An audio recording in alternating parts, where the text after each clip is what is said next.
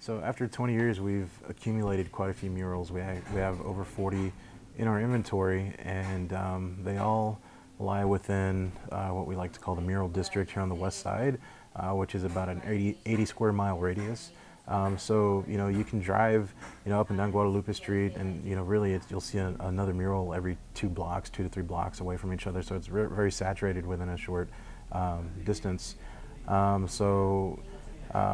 all this time, there's a lot to see. Basically, there's a lot for people to come out and experience. And so I think I've been here for the last year.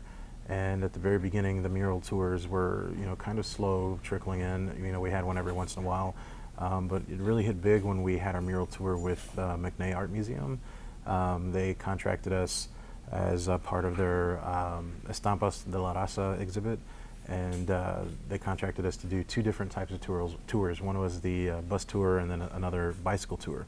And so it just started to kind of snowball, and so little by little, people started contacting us to do these mural tours, and it's been something that San Anto has done for a very, very long time, but it seems like now we are doing them pretty frequently, so much so that we started doing a monthly bike tour where on the second Saturday of every month we host a bicycle tour.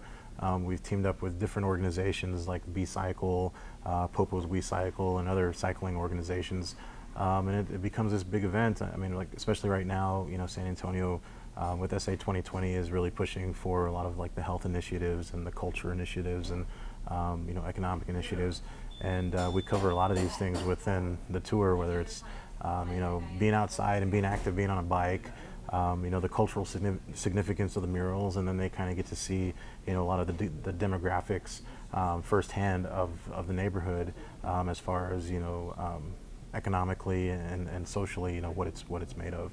I have some favorites, especially they're favorites because I like the way that they look, but also there's some that I've been asked to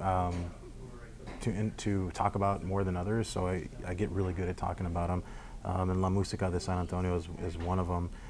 So that one was painted by David Blancas, and it basically it's the last mural that Manny Castillo had any type of input on. Manny was our late founding member. All of the musicians that are depicted are local music legends that got famous here in San Antonio or were born and raised here in San Antonio and have since passed away. So we have like Randy Garibay, who's famous for his Chicana blues. Then we have like Valerio Longoria, who's best known for he's kind of like the godfather of conjunto music. We have Manny Castillo, of course, who was the drummer for several different bands here in San Antonio, who is also the founder of San Anto. And then who else we have? Oh, like Doug Somm, for instance. Doug Somm was in the Sir Douglas Quintet. He had some hit songs in the 60s, and then of course later on continued his career in the Texas Tornadoes. So there's a lot of musical history up there. A lot of these people that, if it weren't for that mural, I think may have been forgotten by a lot of the young people in the neighborhood. La Chiquita Bakery is a mom and pop shop. It's run by a family. They actually live right next door to the bakery, and they run the bakery 7 days a week for 13 hours a day, so they never close. So La Chiquita Bakery is home to our mural Familia y Cultura es Vida. And just to give you a little bit of background information on this mural, this is not the first time this mural was painted. It was originally painted back in the early 90s on a building called La Garachita. Now, La Garachita is Spanish slang for the little garage. And the little garage was basically, it started off as a gas station and quickly turned into a community center for the West Side.